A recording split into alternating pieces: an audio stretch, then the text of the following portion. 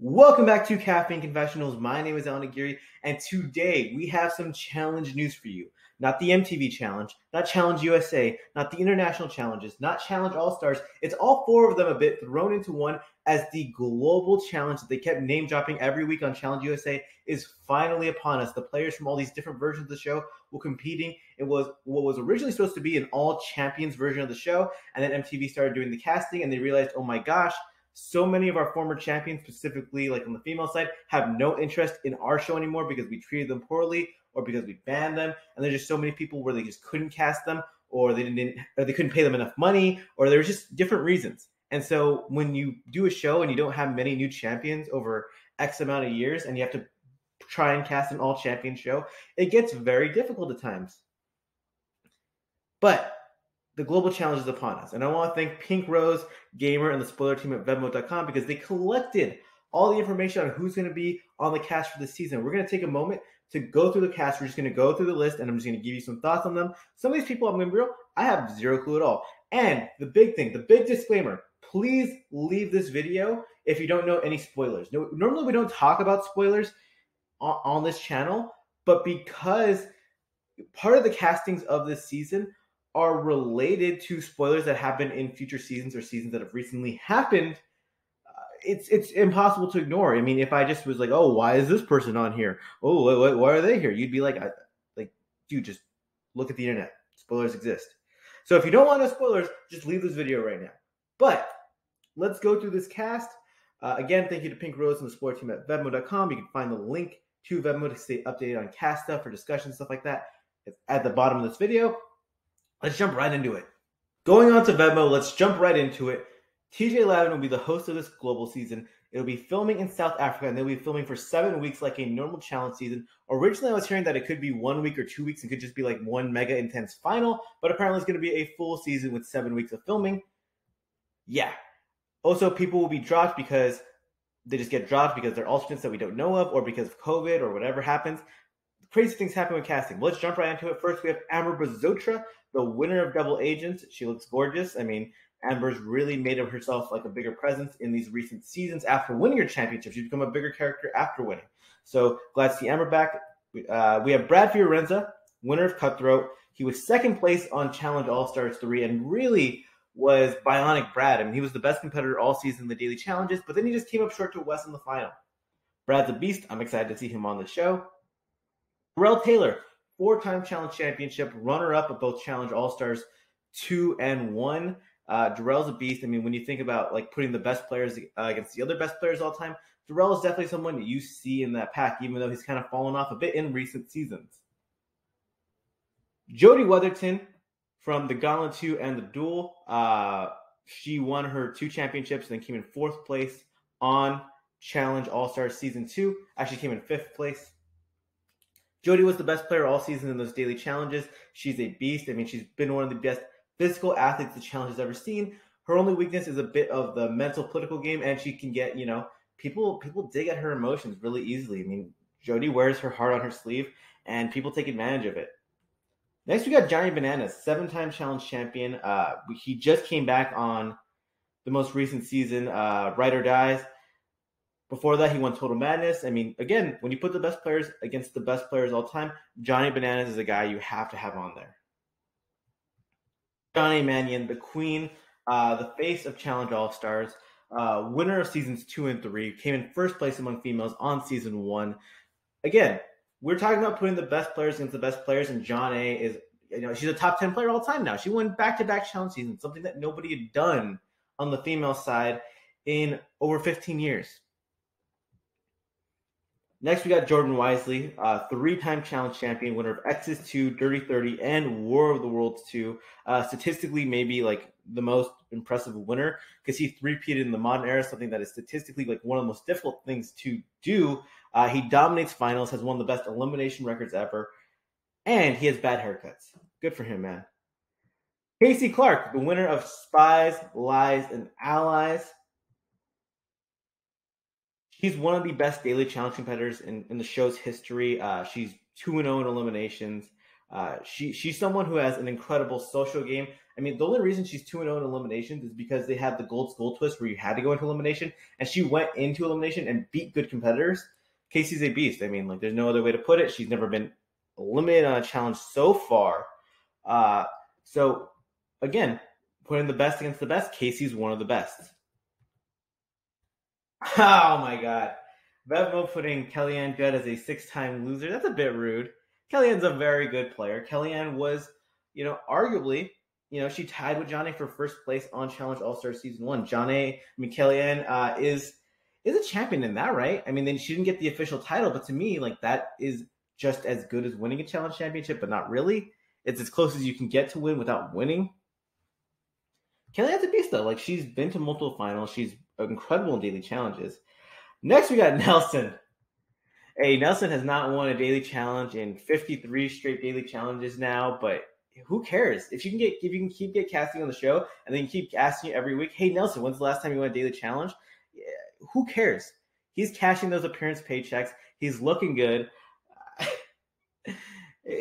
Going on this global show, there's no way he's going to beat any of these people in a daily challenge, but I love Nelson. He's good comedic relief, and he's just a good presence to have on the show because you need someone who's messy. You need some chaos. Nia Moore, who went to the final on Challenge All-Stars Season 3. She came in third place, and it was not a great showing in day 2 when she had to go completely individual. She just really couldn't stand on her own 2 feet. Her endurance wasn't super great. And, honestly, in the season, she was a bit underwhelming. She never finished top 3 in a single daily challenge, even up until the final daily challenge when there were only 4 players left. She won her elimination against Sylvia, but it wasn't like the most physically daunting game or whatever. Though Nia is still a 6-foot athlete who could definitely beat people in a lot of individual stuff. I just don't know whether she stacks up with these all-time greats and how she'll fit in. But it's kind of crazy because Nia was someone who was not on the show for so long, and now she's back in the family, and I'm glad to have Nia back. Someone that's really interesting to see back is Theo Campbell from the Love Island. Second place on War of the Worlds 1. Really should have won that final. What it came down to is the fact that he just really fumbled on the math portion of that final. It screwed him over, but he put up a dominant performance. Second place on his rookie season in the hardest final ever against one of the most stacked casts in challenge history, where he beat vets. He won a ton of daily challenges, beat Kyle in a hall brawl elimination, has a 4-1 elimination record as a whole. He's good with puzzles. He's messy. He gets into rivalries. He gets into arguments. Theo is a great casting. The big question mark is, how will he do now that his vision is impaired? And that's why he has not been on the show to this point, because he had a gruesome accident where a champagne cork blinded him in one eye. And it's hard to get cleared for this show when you're doing so much stuff over heights, and they don't know whether you can see, and that's a liability and stuff like that. I don't know how he got cleared, but he's back on the show. We know he's naturally a great athlete. It's just whether or not he'll have the coordination still. Now we have Tori Deal, and there is speculation about how she does on this Challenge Ride or Die season. Take that for what you will.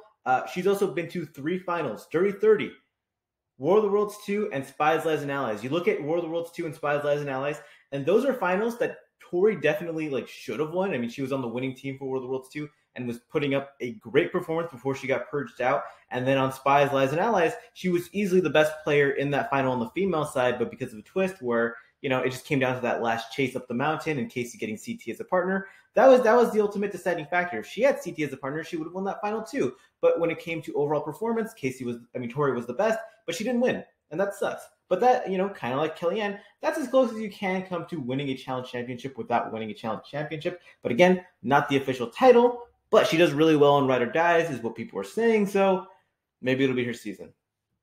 Next up, we got Wes Bergman, the dual Rivals 2, and the most recently, the winner of Challenge All-Stars Season 3.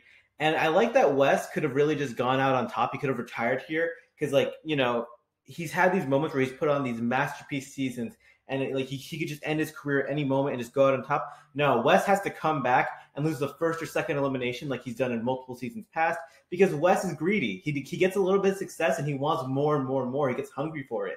He's a success little monster. He's craving it. But I love Wes. He brings something to the show at all times. And, Like, Wes is never a boring character. The only problem about Wes is that sometimes it can become the Wes show. But if you like the Wes show, you're loving it. And now we got Wes's best friend, Yes Duffy, from the Challenge All Stars Season 1. He won that season. Beat Darrell Taylor, shocked everyone, got up the mountain. He's an engineer, just an all around great guy. I'm very happy to see Yes back on the show because he's a beast. I do hope he plays a bit more of a political game, but I don't think that's going to happen. Again, though, we're talking about best players against best players. Wes, Yes, Darrell, Jordan, Bananas, all there in the house again. I mean, is it a run back of Challenge All Stars 3? Yes. But was that fun? Yes. And it's like those guys are so good that you could put them in any variation and they're still going to perform at a high level.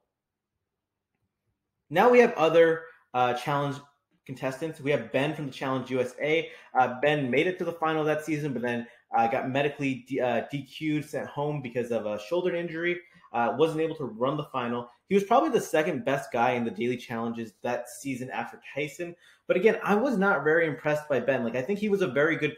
So I'll say this: Ben was a very good partner. He was very supportive to all his, like, everyone in the house. He gave 110% all times. He showed a lot of heart. But when you look at the athleticism of the top challenge guys, I think so many of them would demolish him. Like, I just don't think that Ben holds up when it comes to like what a pole wrestle, a hall brawl, a sprint, even a puzzle compared to some of the top guys. I don't think Ben's a bad player, but I don't think he's championship material. Next up, we got Claudia Alpartario from the Challenge Argentina. She looks phenomenal. I don't really know much about the Latin show, to be completely fair. There's some stuff I know about it, but I hear it was just more of a mess.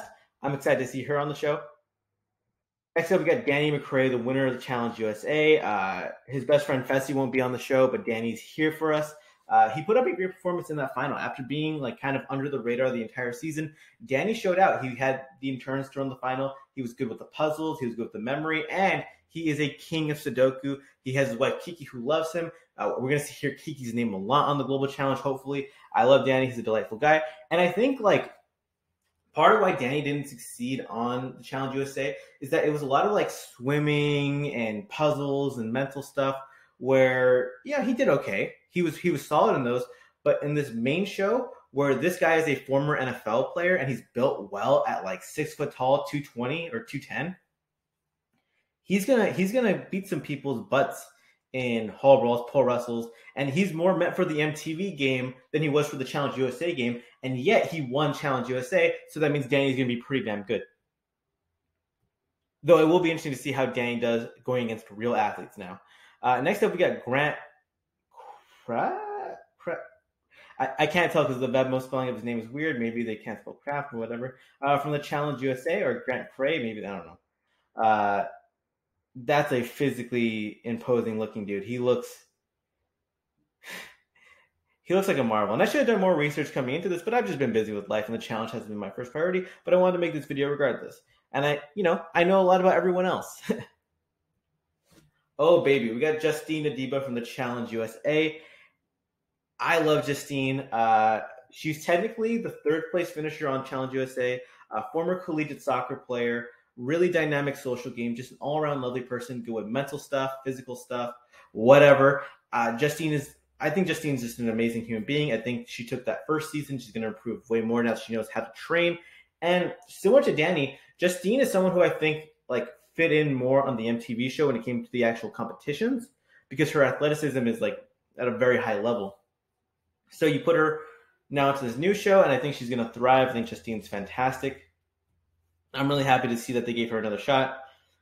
Kaz Crossley from the Challenge UK, and this is someone I've actually heard of before. Again, I don't really know too much about some of these people, but I'm excited to see her. Kiki Morris, who is a beautiful, a mess, and I'm really like a big character. She's from the Challenge Australia version. I'm excited to see her. She's someone you really need to keep your eye on. Nathan Henry from the Challenge UK. Sarah Lacina. Oh my God. Oh, Sarah Lacina.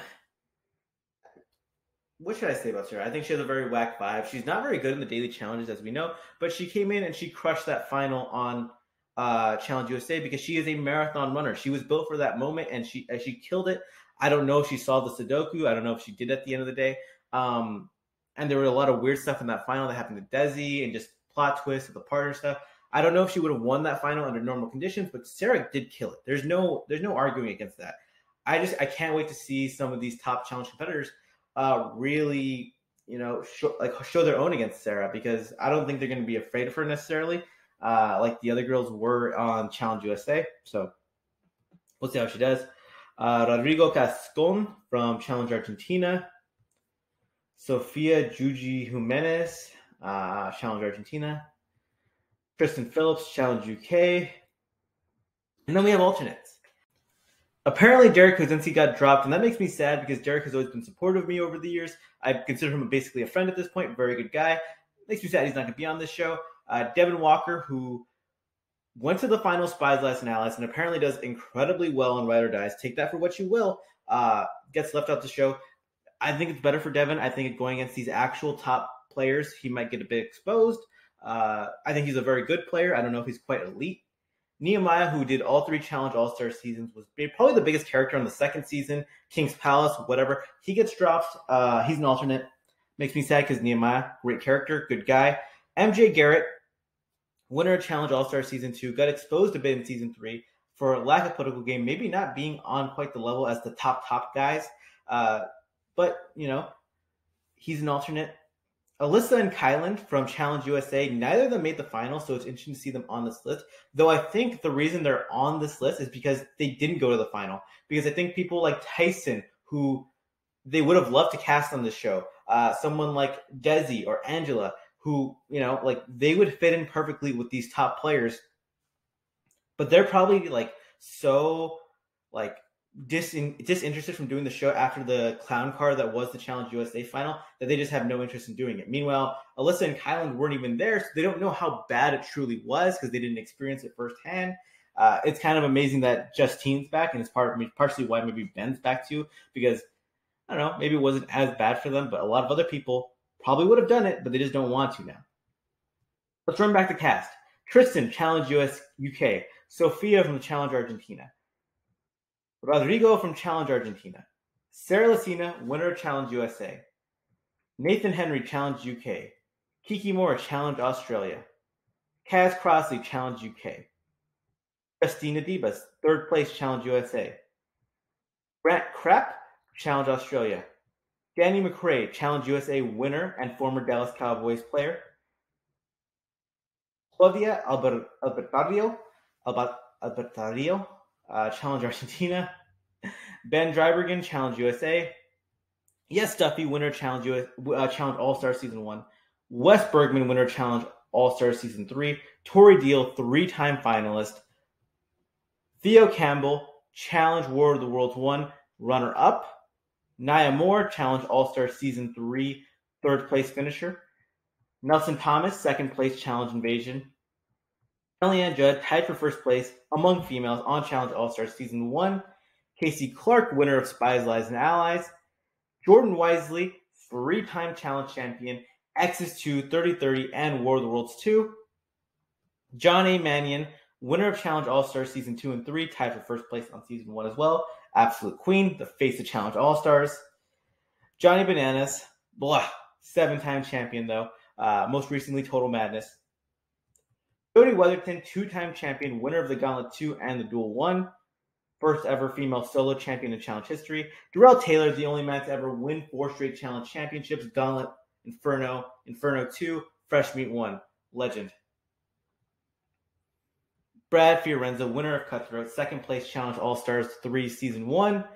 And Amber Brazocho, winner of Double Agents. And that is our show. I mean, they're going to be filming for 7 weeks. And I'm excited to see this cast because it is a stacked field of competitors. If you like the competition part of the show, here it is. I just hope that the final isn't, run up a mountain, run a 4-day final, and then all it comes down to is run up a mountain and crack some eggs. That's what the finals are at this point, but it's going to be a good show with this cast. I mean, I think a lot of people are upset that there aren't more champions, but it's even the people that aren't champions that are on the show, like Kellyanne, Nelson, Theo, they bring something in terms of entertainment, personality, confessionals, chaos.